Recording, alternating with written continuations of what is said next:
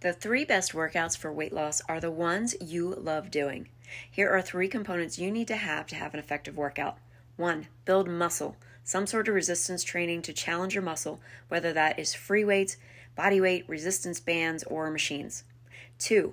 Cardiovascular aspect, some sort of cardio that gets your heart rate up for a little bit. This could be calisthenics like jumping jacks, could be walking, biking, elliptical, dancing, kickboxing, jump rope, something that will elevate your heart rate.